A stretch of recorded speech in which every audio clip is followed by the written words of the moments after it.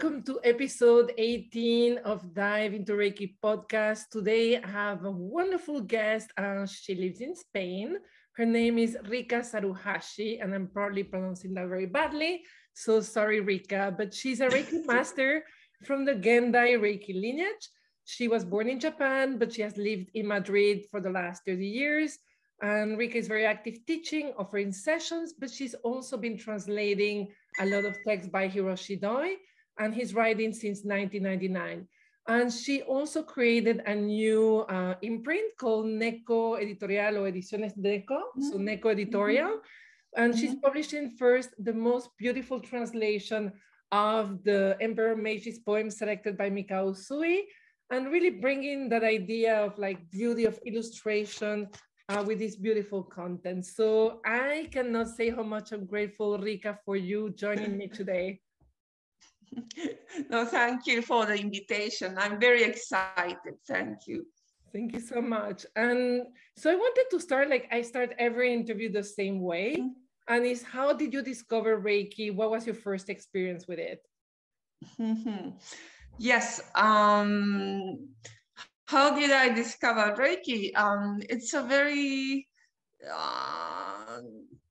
maybe typical story for a Japanese citizen, because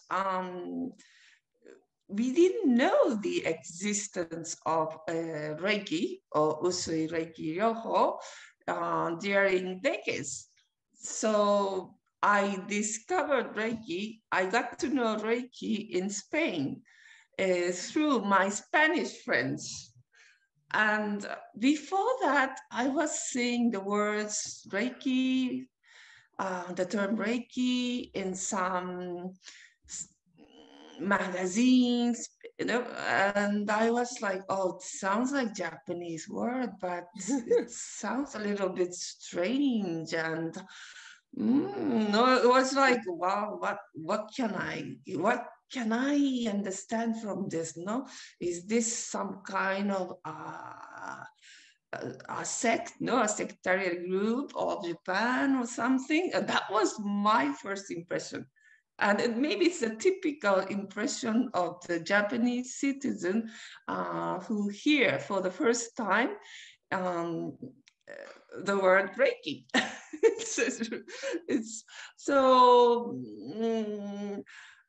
I was very sick from kidney dysfunction, and I wasn't living a normal life anymore. So my friends, they recommended me to do Reiki, Spanish friend, and two brothers, yes.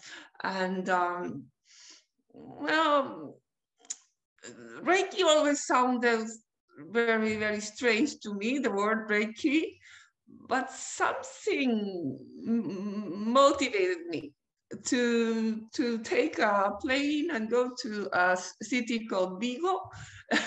It's in north of Spain. Vigo, yes, Galicia. And I took a Reiki course there, and I just loved it. The things that I heard, about Reiki, history of Reiki, about the Mikao Usui, life of Mikao Usui, it all sounded a little bit strange for Japanese persons, because I went with my Japanese friend, but we just loved it. And I have been treated by many types of method, alternative methods, complementary method. I myself was learning also to cure me, to heal me, but I never got to know something like Reiki. It changed my life in 2 days. Saturday and Sunday. That was, yes. And I started also to feel a lot better. I could live a almost normal life. And I just didn't understand what happened, but I knew something very important happened. That was my beginning.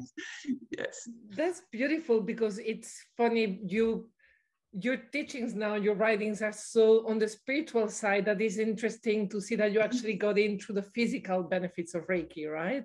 Because a lot of Of us, we course. go to Reiki because of stress relief, like a lot of emotional hurt. So it's interesting you Mhm, actually start with the physical and work your way, and still very physical because it keeps us healthy. mhm. But how you evolve that practice. So what was the first lineage that you trained in? Um, it's called Usui Tibetan, Usui Tibetano. I don't know. I didn't even know what it was actually. Yes, that was it was a school of Reiki that was it is it is also nowadays mostly widely spread in Spain is Usui Tibetan, and it's an American system, I think.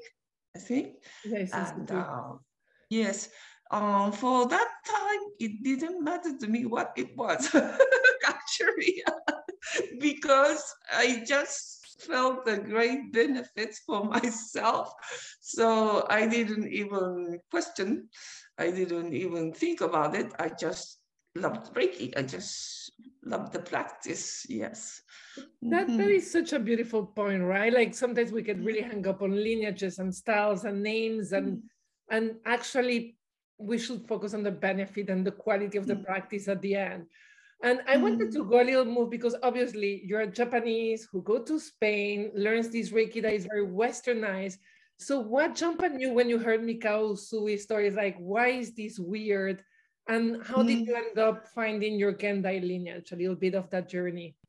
Mhm.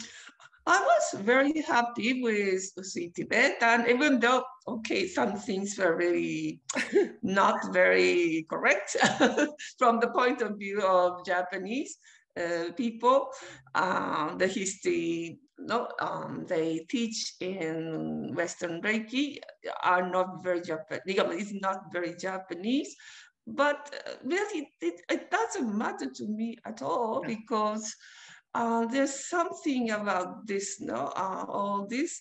It doesn't matter in what in what group you Yeah. belong to. It doesn't matter what kind of Reiki you practice. Reiki always touch you, and Reiki always works. So I was so happy during 3 years.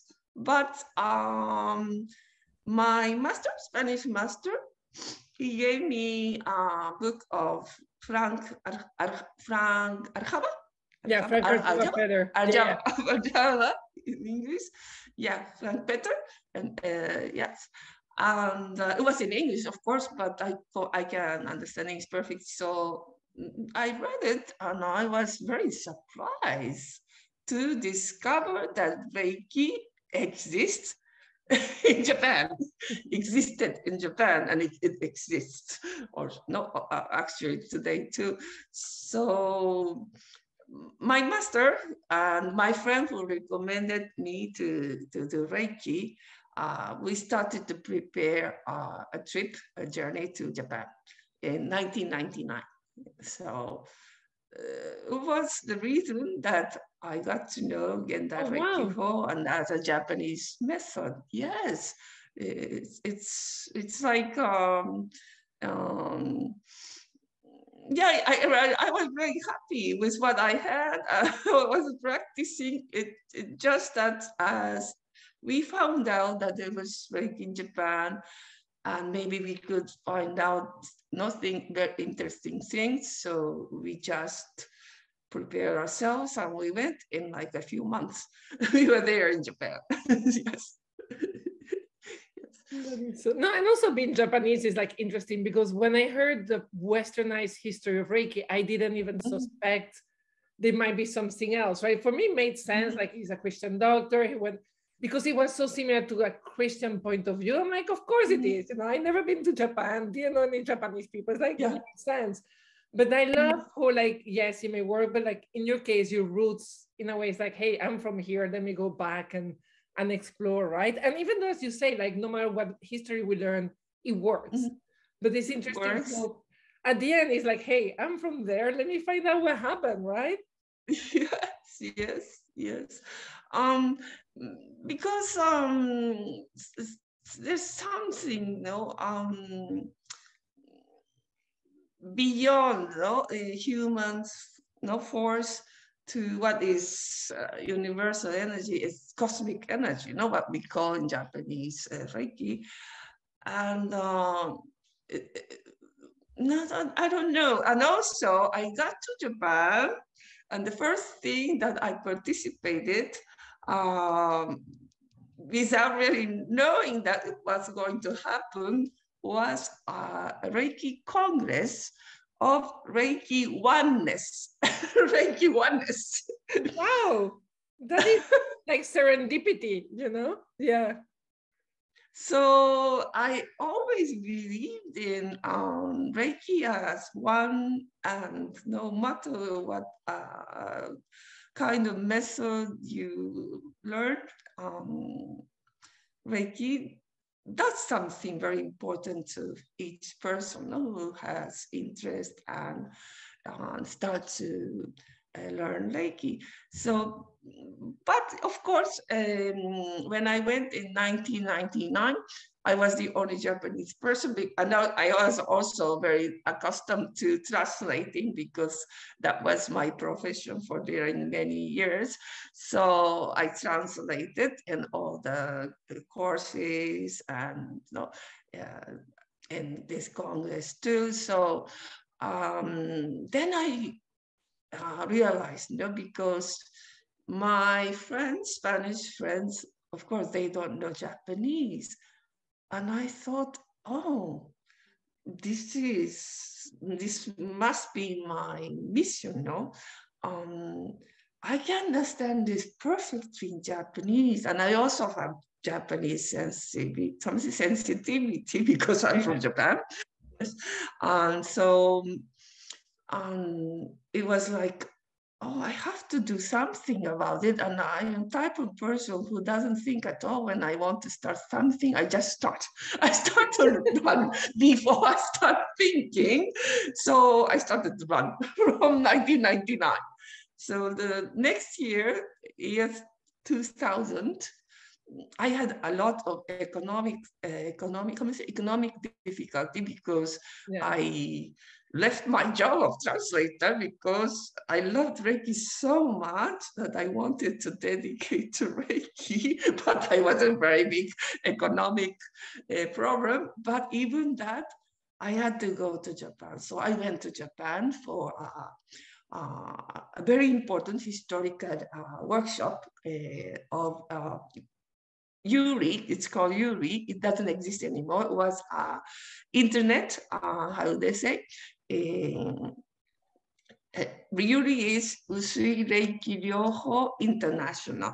Okay. And Yuri was just people from many types of school of Reiki connected via internet. And it existed during years, and Yuri organized the first meeting in Kyoto in 2000. So I had to go because I also wanted to learn more from Doi Sensei. And my teacher from other school was there too, so I had to go. So I jumped into all this without thinking. It was like my destiny. Yes, I found my place, in this world. Yes. That is beautiful. And for the people who are not familiar with what Gendai Reiki encompasses, could you explain very simply what Gendai Reiki is so people know?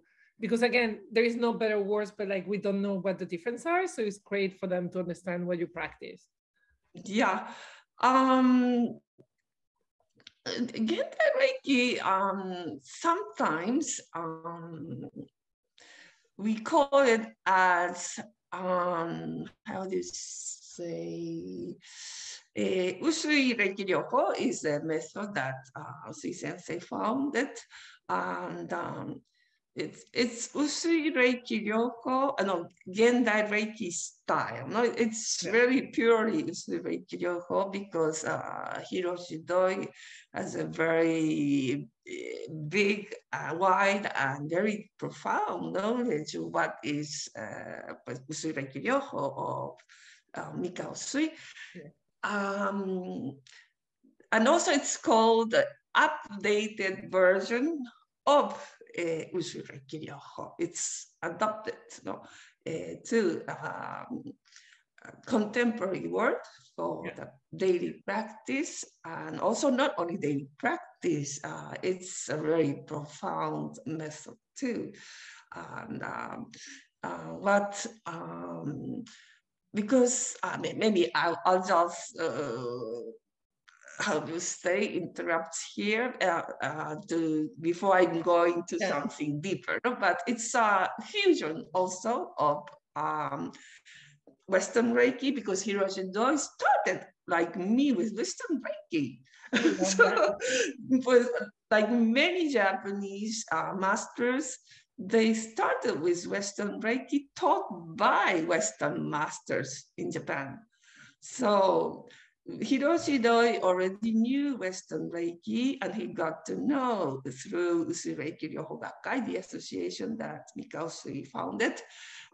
In 1922, this year is 100 years from 1922, in April. No? Soon it will be 100 years. And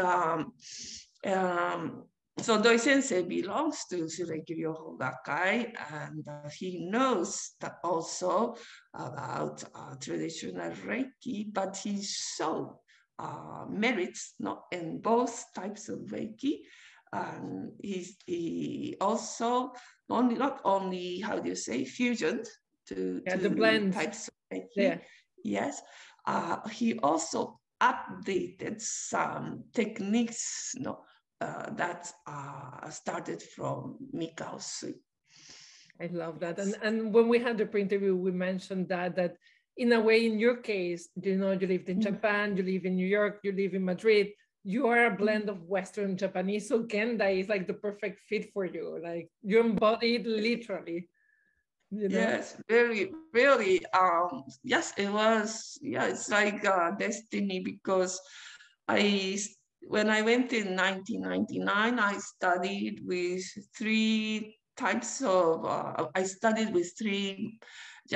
four Japanese masters, because two of them teach together as a pair. So, but Gendai Reiki Ho is what attracted me a lot.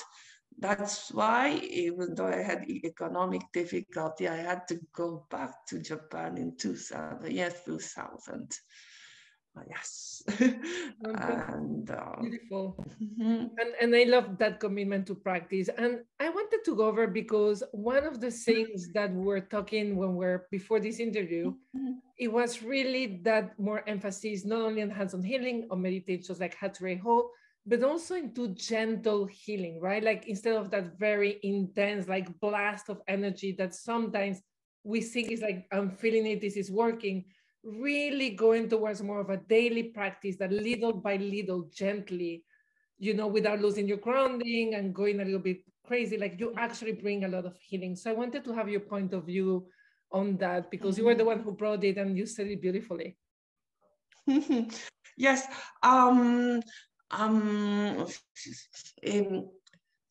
It's a little bit crazy, this story, because I'm from Japan. My parents are from Japan, and I lived abroad for my father's job. He used to work for Japan Airlines. And I was also, as a young person, very, how do you say, against not many things of Japanese culture. But now, after living abroad for a long time, I love my culture, I love my tradition. And so, but to tell you the truth, it can be very surprising for Western practitioners. Japan is very contaminated by Western culture. Yeah. After post-war, no, World War, and also Meiji period, also we received a very big influence, Western culture's influence. So in Japan, Reiki is something quick.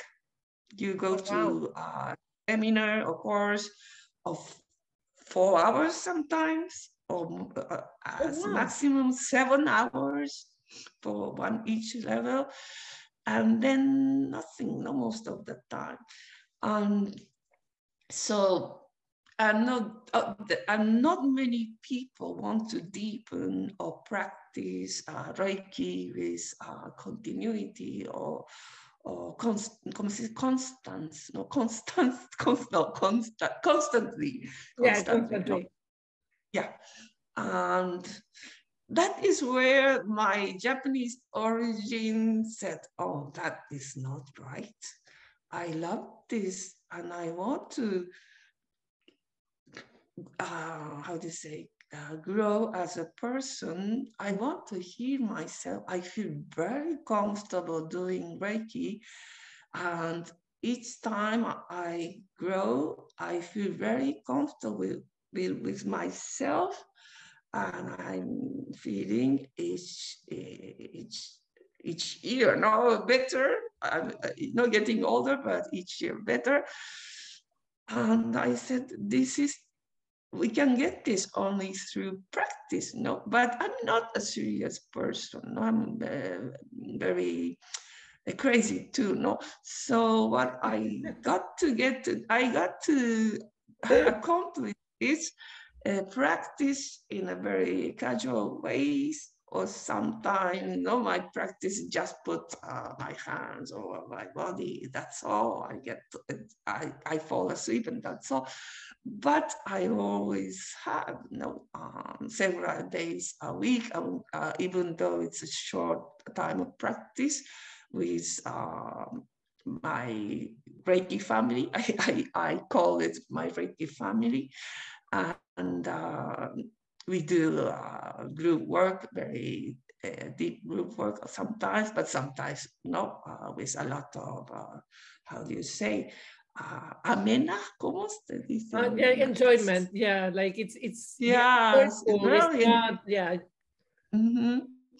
Yes. So, and but all with a lot of continuity, and also very constant, very Consistency. like, So the word will be mhm. consistency. See, consistency, Yeah. consistency. Said, yeah, and no, I don't know. It's like for many of us, it's a joy, and also it's like a hobby. It's like, I don't know, part of our life, and th- this is what I got myself, no, for myself accomplished. But also, I'm not also, how do you say, very, I'm not a rigid mind person, no. So, but I am investigating from 1999. I have been always been making questions to Doi Sensei, and deepening a lot in what is, how do you say, knowledge, of about Reiki, and sometimes writing about it. But for now, I am just dedicating to translate for publishing books. I haven't published my own book yet because I don't feel ready, but I sometimes publish through my blog or my website. Yes. And, Mhm. and it's funny, we really appreciate, because I think when I started in Reiki, there was not a lot of good material. There were mostly like some of the manuals published. So, and for the people, obviously they're in Spanish, hopefully they'll be soon in English, but you have a beautiful translation of Hiroshi Doi's about traditional Reiki with his pictures, because it's even better, because it's like, it's not just like method of what to do. is really understanding the depth. And again, he went also, like, he had a beautiful description where he said it went from like healing to and well-being to one practice of spiritual, like, which call is enlightenment. So it's a beautiful, and it's very simple and down to earth. And yeah, and the translation of the waka, but we'll go to the waka a little later as another question. So I think it's also how beautiful that some of us, like, you know, there is this need for material that, because sometimes we say we don't need the head, but we do need some understanding to guide our practice, right? So I love that you're doing that. And I think that that is the difference. It's not intellectual knowing, it's almost that understanding that opens the door to deeper levels of practice, right? It's not just about reading this, it's feeling it with your body and practicing through those filters. So that book, I read it, and for me it was so soothing. I just had the best time ever. So I really appreciate it. And so I wanted to go a little bit, because one thing that you were mentioning is a meditation called Hatsure Ho. And obviously I know it because I had the same shift from Western to Japanese, but I wanted you to explain to people what Hatsure Ho is and a little bit how is part of your practice. Yes, Hatsure Ho is something that Mikao Usui started when he founded Usui Reiki Ho. And it's a series of work, purification, cleansing, energy cleansing work, and also spiritual elevation work. So if you don't mind, I will just introduce the steps without explaining how to do them. For the spiritual elevation, the first thing they use is Emperor Meiji. It's poem, not waka or tanka. Tanka is a short format of waka, a Japanese poem, and 31, syllables poem. And because we selected 125 of them, and he used to make his student recite these poems. So the first step of Hatsure Ho is to recite one of these poems. Before that, there's a step, but okay. And then we do energy cleansing through what we call Kengyoku. Dry basing or basing with Reiki, Reiki emanating from our hands. And then we have another cleansing, it's purification. How do you say? It's purifying breath. It's purifying breath. Yeah, in English. Yes. And through visualization of white light of Reiki and a certain type of breathing, you cleanse your inner energy. That what the Usui Sensei used to call inner Reiki. Because there has to be the resonance, a good resonance between inner Reiki and what is external Reiki, Reiki of the universe. So, and then there's what we call concentration, or something like that. Doitsu, we always we keep it as Seishin Doitsu here in English. Okay, Seishin Doitsu, great, that is great. Seishin Doitsu, in a certain way, of course, and then when they practice in group with Shihans guiding this session, each student receive from those two Shihans what we call Reiju, purification by masters or Shihan. So it's the external purification, because Hatsure Ho mostly is internal or more for ourselves, to cleanse ourselves. But now here, when they practice in group, we receive Reiju purification from the master. And then another work for elevating our spirit is reciting Gokai, 5 principles of Reiki. And also, it's very interesting because Usui Reiki Ho really is self-purification and self-development work. But always we have to extend, no, the light to the forward of our universe. So that step of Hatsureiho is prayer, what we call prayer. We ask for, no, health and happiness uh, of the rest of the world, of the universe. That is Hatsureiho, and it's a great idea, I think, Usui Sensei had, no, for practitioners of Reiki, because it's something very present to do, something that's easy to do, but very effective, very effective. So you don't have to go to Mount Grama and to fast or do something very hard. You just have to do something very present, and then you can get a very good effects, no? And I think Usui Sensei really was great, no? A great figure, I think. You just say something amazing, because, and I'm like, again, I grew up in Latin America, Scorpio, very like, I have to go and climb mountains to become a better human being. And actually, no, as you say, we just need to be present, right? And we don't need to, yeah, of course, we want to have an understanding of Reiki. We don't need to get classes and classes and hire, we just need to practice consistently with presence. And I think that makes it so accessible. And Hatsureiho, as you said, it's a series of technique. It takes a little bit of, but it's not very complex. Like every human being can do it. Even a kid can do it. There is no physical requirements. It's just presence and being connecting mind and body through the breath and visualization. So I think what you just said is such a gift, right? Don't go up Mount Grama.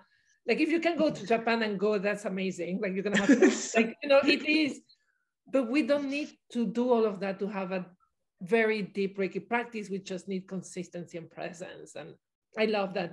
And it's funny because I didn't know many wakas before your book. I knew about wakas, but I would recite the precepts almost like the initial waka at the beginning of Hatsureiho, because also familiar. But now I have your little book about wakas.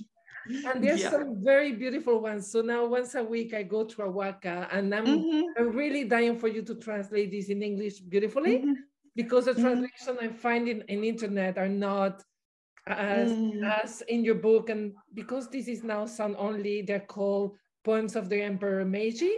And the subtitle, which I love, is Como Nubes Florecidas. Yeah. And that is like blooming clouds. And I just find that term beautifully. And you actually work with a poet to help bring, like it was you translating with a poet. So there is really a lot of love into these beautiful illustrations. And we talked about this, like we do want to bring beauty, like you're very much about also bringing that beautiful visual together with like this richness of the language of Reiki, right? Which is also a very Japanese thing, I think, the carrying the visual and the, so I really like that. So wakas are something, is there anything you want to tell more about wakas, how you can work with wakas for the people watching this? Yes, well, of course, reading them, but reciting them, that will be very interesting, because then you can use fully the power of what we call kotodama. Maybe it's a Japanese term that is, how do you say? So more Is than known, reciting them is more chanting them than like monotone chanting. You can do that with the wakas, like you do with no, no? you just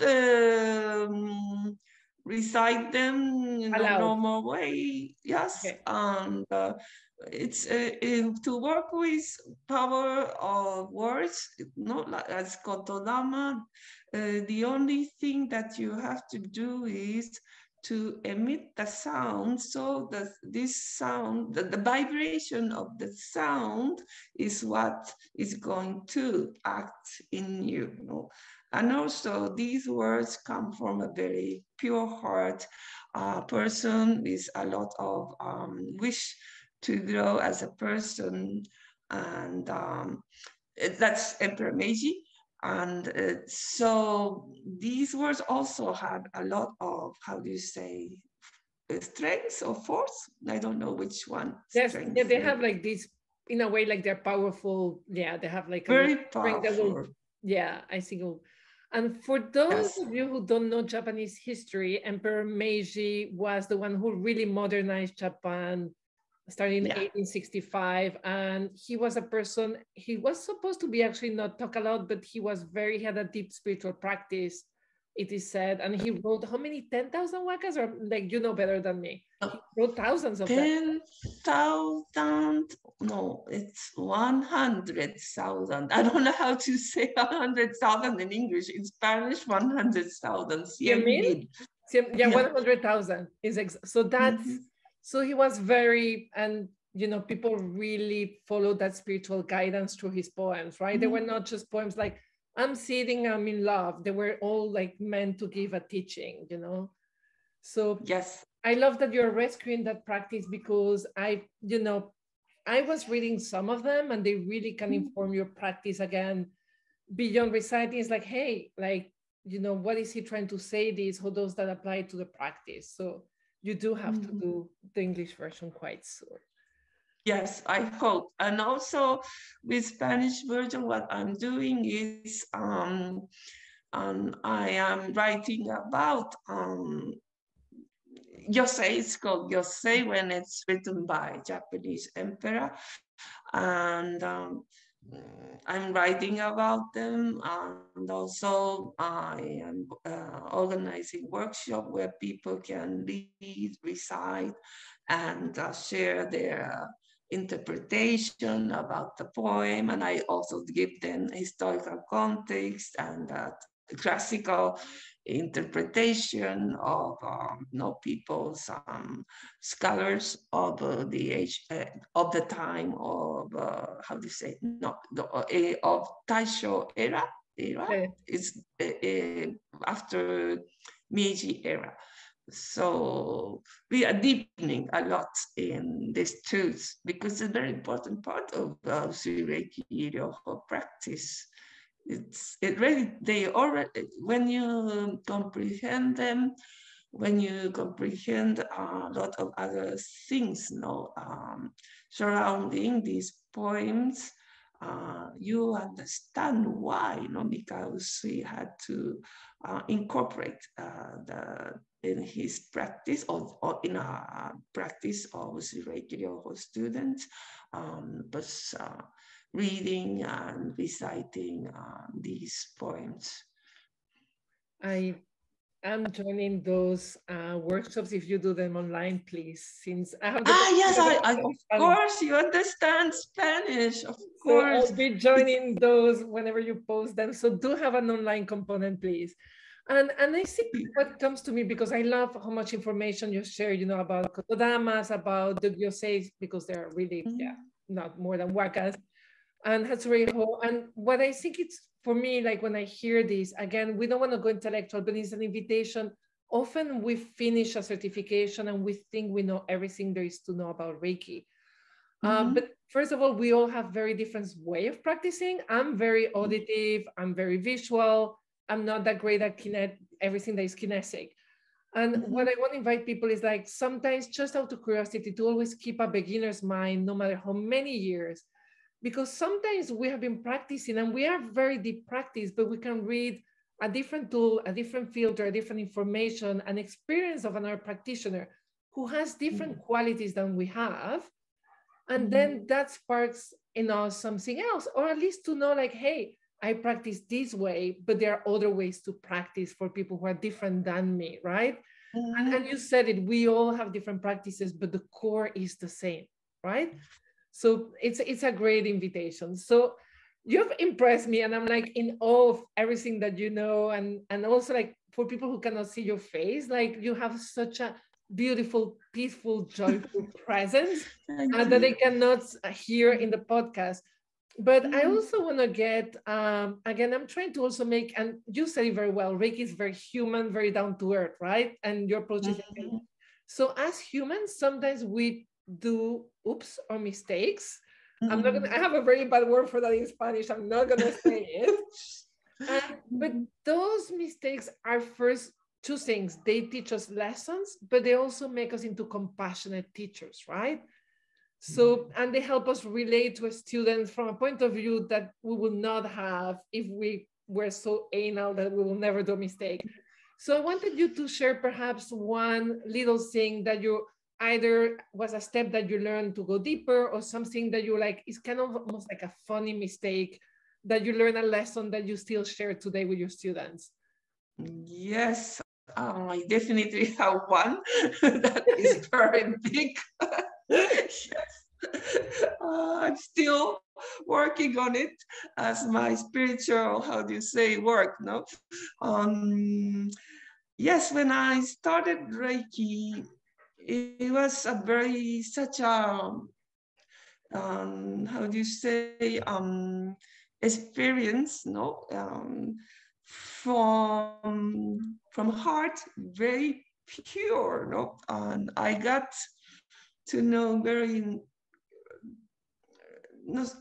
wonderful people, no, one after another. It was like, no, in chain, no, and I ended up being surrounded by really beautiful, no, Reiki family, and but of course, I left my profession with I used to earn money because they used to pay me, so I didn't have any problem receiving money. But when I got to know all those wonderful, beautiful persons, I started to have difficulty charging money in many occasions. And that's very typical, I think, on spiritual practitioners. We fall into this kind of misunderstanding. It's very my misunderstanding, no? And of course, I charge my courses and things like that, but we have been doing many activities together. And even though many of them know, they, how do you say, they in a very nice way, and also with a sense of humor. Yeah. No, they always tell me, no, Rika, but you are so, how do you say, idiot. Why don't you charge us? No, it's like, but Oh my God, for like students to tell you to charge you, you must have been like really like not charging enough. When people tell you like, hey, yeah, you know you're in trouble. Yeah. Yes, and sometimes I was so into helping others, I forgot about myself, and that's a big trap that it has too when you are in this kind of world. So I, I am been working to cleanse not this kind of blockage I have, emotional blockage I have for many years. It's not like some how do you say, emotional block, or do you say block or Yeah, bloqueo? emotional. Yeah, it's or they also call them limiting beliefs, emotional blockages. Yeah. Mm-hmm. It's for me, it's like it's also a perception of how the world is, or like needs not met, all these mix of. And also, Mm-hmm. honestly, as women, we were educated to serve and give, and Yeah. and I think the new generations are a little bit more balanced, but there is something in also the education of women. We're supposed to make sure everybody's happy, and that's our goal. And usually we're meant to do that for free, right? Yeah. I was so happy. It's a kind of trap that you fall into because you feel happy helping others, but you need to eat. You have to pay your rent. No, so of course I've learned a lot, and I think it's one of the most how do you say, for me, a positive lesson that I am going through, because when it is very difficult for you, when you have a challenge that is difficult for you to overcome, it really makes you work on that. And it's like, for me, it's like, how do you say, an adventure. And I learned also to enjoy this kind of adventure. You know, sometimes maybe something that could seem like negative, it could happen to you, but nowadays I just thank these things that happens to me as my life lesson. And after how do you say, passing through these kind of challenges, I always grow, and I'm so happy. I think what makes me happy as a person is my personal growth. So it's not, I don't know, many people don't like and fear very big challenge or difficulties in life, but it sounds a little bit weird, but I love them now. I love them because they make me grow a lot. And also I work to, I cleanse. I also go understanding some things, and maybe I started cleansing one aspect of myself, but without knowing the other aspects being, how do you say, purified and resolved. So it's very fascinating, I think. Pathway. No, I love what you say, because, and there are a couple of things. Sorry, I'm gonna go. First of all, I think you keep saying purifying, right? So I think sometimes in Reiki practice, we strive to become versus letting go of what we're not, right? So I think that is always an interesting switch we can do, because we're not supposed to achieve, we just purify, it's already in there, right? So, and letting go of what is no longer serving. And the other thing I love is sometimes we see, I'm a Reiki practitioner, I have to place my hands and heal and heal and heal. But at the end, Reiki is more than, and I know like treatment is hands off, Reiki off, whatever, but at the end, it is a spiritual practice. And as you say, those challenges become the soil for it to bloom, right?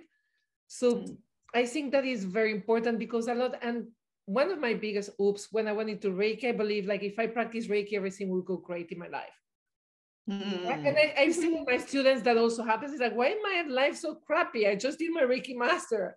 And then you resisted, and I resisted for many years. So, and I love that you mentioned that, because we don't often talk like, yeah, you may be a Reiki practitioner with 20 years. There's still going to be hard challenges, but your way of approaching them is different. I told someone when I was like going in an elevator and said like, how's your life? I've said like, it's actually quite crappy, but I can deal with it. Like, I'm just trying to work through it. Like, I'm fine, but it's not like really. So I still don't love them. So you're way beyond me. I still like, I have a moment of resistance, but there is the knowledge that, hey, I can handle this. I'll sit with this, and perhaps I'll grow out of this. And also compassion when I cried the 15 minutes in the shower. But I love that you mentioned that. We don't talk a lot about that in the Reiki community. So I'm hiding that. Oops. Thank you.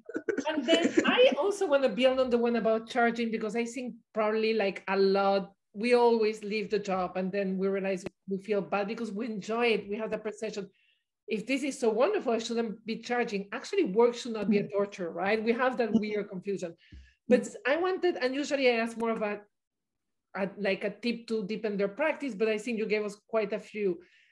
What is the one thing you will tell someone who's facing that same issue about charging the right amount, or at least something for what they're offering? And obviously, if they have the right training and the tools, because a lot of times I see actually people who are less qualified the one charging, right?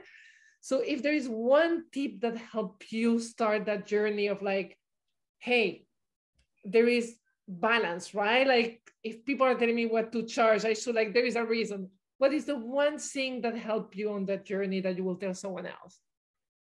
Yeah, and also I think Reiki is also, of course, wonderful, and it's a very effective tool, and we can do many things with Reiki, and we saw many things with Reiki, but also we have to be open-minded, not to listen to other people, maybe people who are a coach, or maybe people who are just wise and are sharing not their point of view about all this. And what helped me most is open my mind and not try to solve everything with Reiki. I tried it during many years. I said, oh, no, I have enough with Reiki. That is a big oops too, no? So, yes. No, but I realized that I wasn't solving too much this.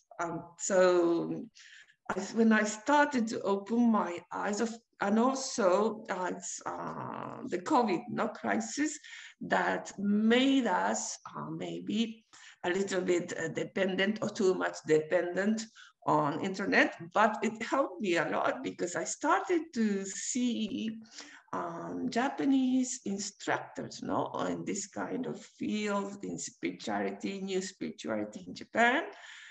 And I never thought of listening something from Japanese people. I always was looking towards United States. I thought that the best messages come from United States. And I said, oh my God, not that. So it opened my eyes. I think that is very important too. That is Reiki too, actually, Reiki is not only letting go of the prejudices, right? Of the opinions of the filters. It's really opening your mind. It's like, for me, it always brings me to Fudoshing, right? It's very like, it's a term that means like mind like a mountain, but it's very expanded and not distracted. And that, yeah, and I'm the opposite. I'm completely biased. If it's Japanese, is better. I'm like the opposite of you. Yeah, so it's like I don't know. It's like Reiki is not just laying hands or doing purification and things like that. It's our life itself. How we live our life and how we go growing, developing as a person, and also in certain way we are preparing ourselves to go from this world in a peaceful way, understanding each time what it is about to go from this world, So it's like everything. Reiki is everything, what we are. But it's like we are living human experiences, and thanks to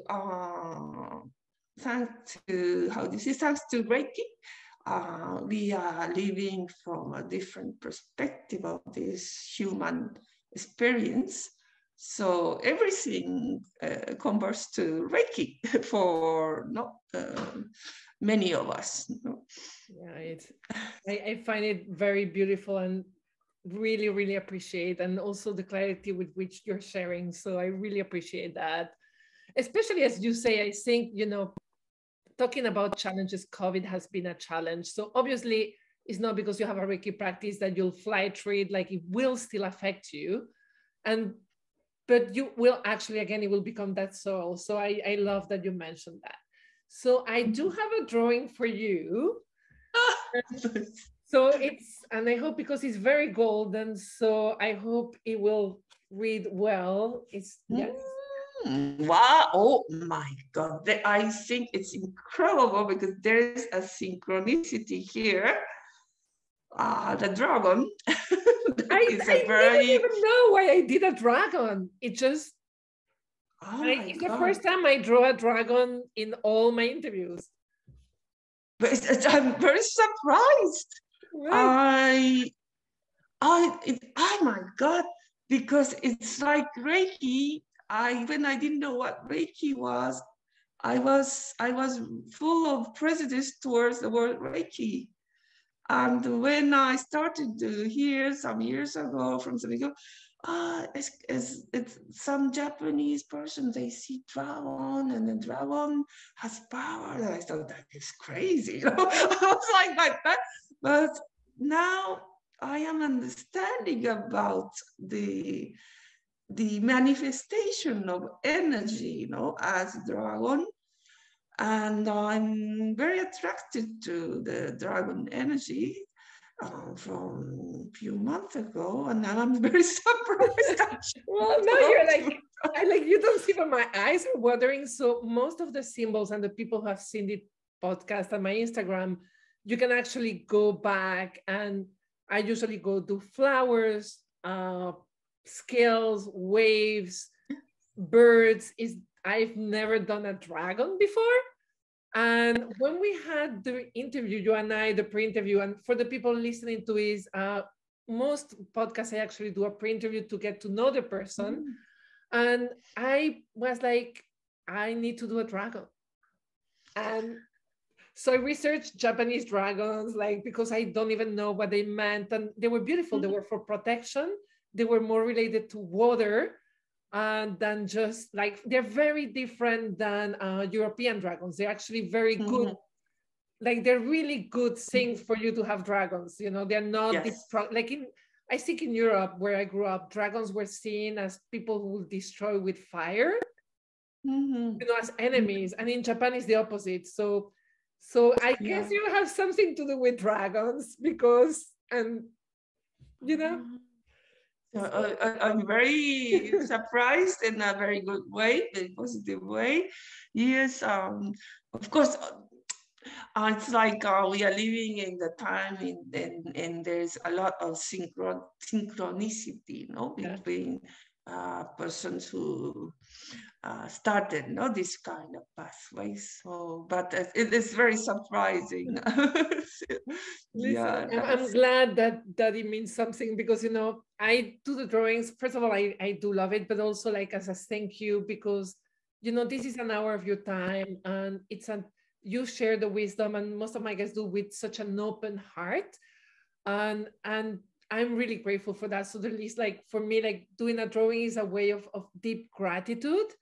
And from a good side, not okay, it's just I'm grateful that our Reiki community is coming together and opening up. In a way, my mission is to bring the education I didn't have when I started for a few years. And also knowing that some people cannot train, as you say, not any one of us can go to Mancurana. I will wish I go to Madrid and will go to your classes as well. But, we do have, we have the resources we have. So I do want people okay, if you want, there is that information and these wonderful people who have deep practices.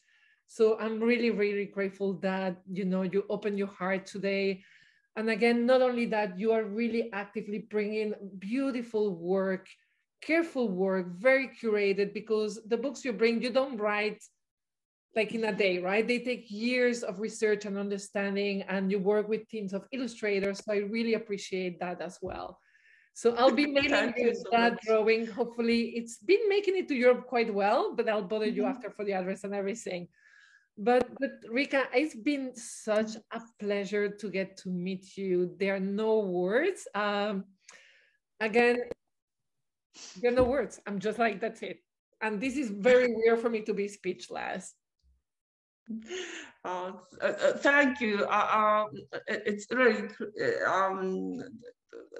also the COVID situation opened me to this kind of communication, and it's very, people think this kind of communication is very cold, but it's not. It's like something mysterious happens and we connect, and I feel like you are here in the same neighborhood, and there's no distance, so really thanks to everything that happens in our lives, and thank you so much also for your proposal for this interview. Thank you Thank so you so much. much. I enjoyed it very much. Me too. And beware, because I may be going to Madrid in May to see some families. So I may reach out and we'll speak Spanish. You'll meet a different person speaking in Spanish. Okay, great. Please come to Spain. Yes, of course. Thank you so much, Rika. Have a great evening, because it's evening over there. And I hope to stay in touch and to read and look at beautiful work done by you. And I'm like checking up that Waka class. So do an online component, because I know that, again, Spanish speakers, we don't always have a lot of resources. Like most resources are in English. So we love to share resources for people living in Latin America or whose native language is Spanish and they prefer to practice, to be able to share those classes. Okay, great. Thank you so much. Muchas gracias. Ciao. Yes, thank you. Bye.